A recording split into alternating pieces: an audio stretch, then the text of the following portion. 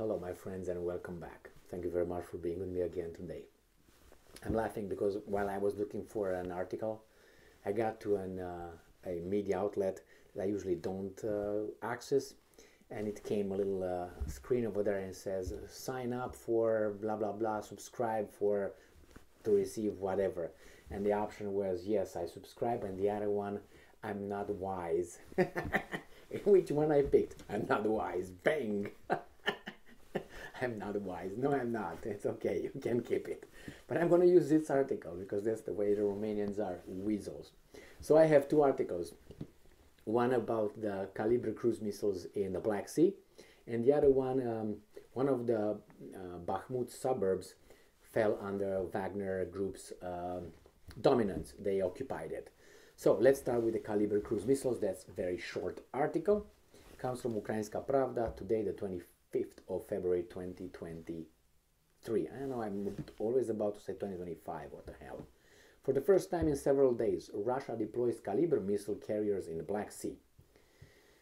The Russian invaders have deployed a ship with Calibre cruise missiles in the Black Sea.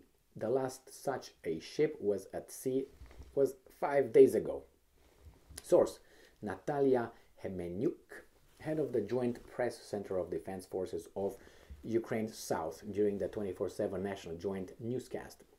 Quote from Hemenyuk: a missile carrier was added last night. The situation remains quite stable. Now there are 9 ships in the Black Sea. They have doubled their ship grouping since yesterday. This may indicate that further expansion of the ship's grouping is being prepared. Yes, get ready for a rain. Unfortunately, one missile carrier, a frigate, is equipped with combat-ready 8 Calibre type missiles. According to the military naval forces of the armed forces of Ukraine, there has not been a single missile carrier in the Black Sea for the last 4 days. Well, now they have 8, right? And they doubled their ship grouping since yesterday.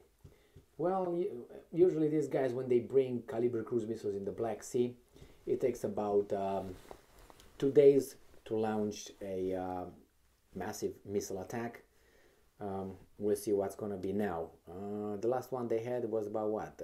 Almost a week and a half ago, not even a week ago. Some 64 or something, 61, 64, and they shut down 51. Anyway, but they caused a lot of damage, which, in my opinion, an assessment, I don't think that 9 missiles or 10 missiles, or how many escaped, 13, 14, could have caused this much damage. Anyway, expect an attack, I would say, in 2 days. This is what the Russians did since the beginning of this military operation. Brought the Calibre cruise missiles in the Black Sea, the ship's carrier, the Calibre carriers, 2 days, done. All right, let's go to the other one, the ones that made me confirm that I'm not wise. Yeah, let's see. There, the Eastern Herald, India's first international news journal. They just pop down here, pam pam pam. Subscribe. I'm not wise. No, I'm not.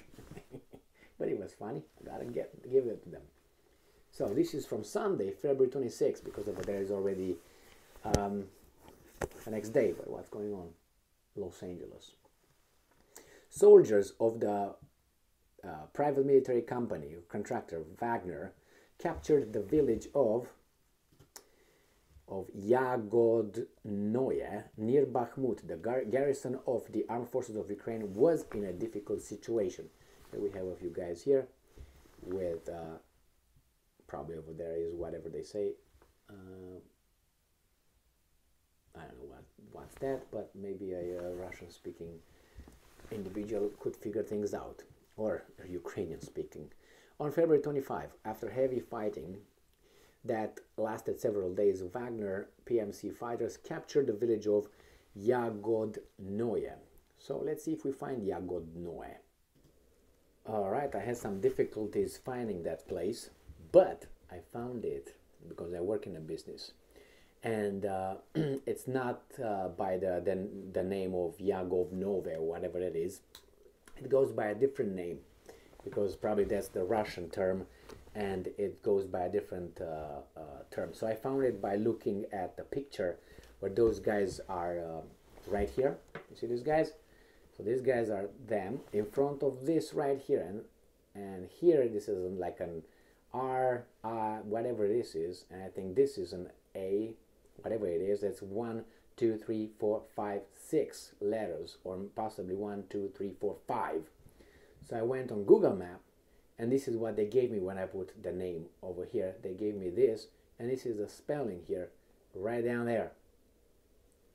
And that spelling 1, 2, 3, 4, 5 could be, and I think it is, this right here, because that looks like an R turned the other way around. So if I go here, that's an R turned around. That's an A, like an A over there in the middle. I consider it an A, all right? Right in the middle over there. But I don't know what that is. But if you look over here, that's it right here. And this is like an E or a C. And if I go over here, that's an E or a C. So yes, that's what it is. And this is Bakhmut, right here. So that's the area, because they say it's a northwestern. I looked over it and said, oh, what the hell? It's a northwestern. If I go back here, they say the village of Yagodnoye, which is the northwestern suburb of Bakhmut, Artemovsk. So Bakhmut, northwest, right here. Yabadaba do. Back in business. And Bakhmut is right there. Soledar is north, whatever, that's done already. So let's move back to the article.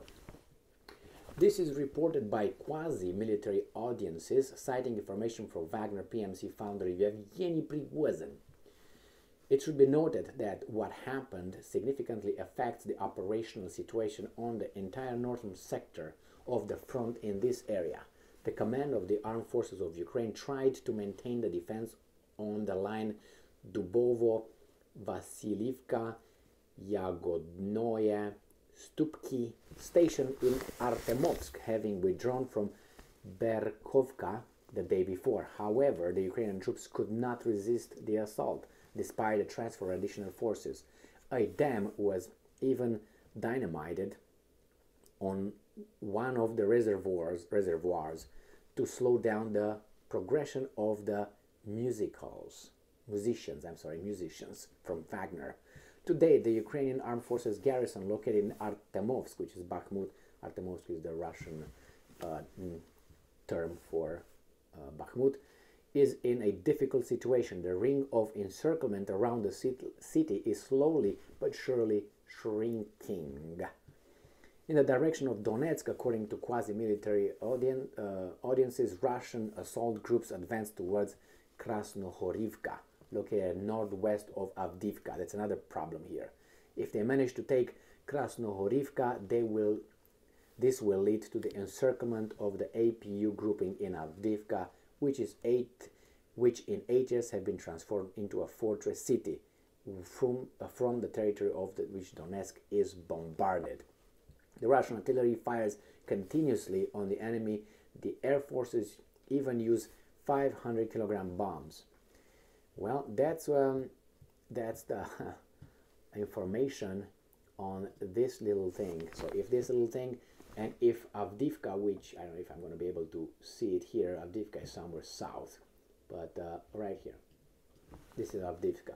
So Bakhmut, Avdiivka, if these two fall right here, they're going to be encircled here, the Ukrainians. Very important to go to Krematorsk, Slovyansk, and towards west.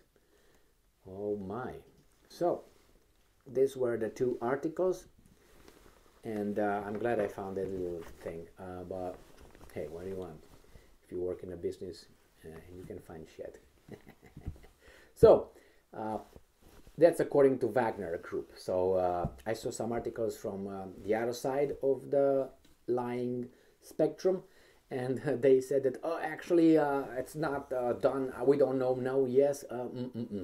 Whatever it is, I guarantee you that's going to be done in 2 days. The other side of the lying spectrum will come and say, actually, yeah.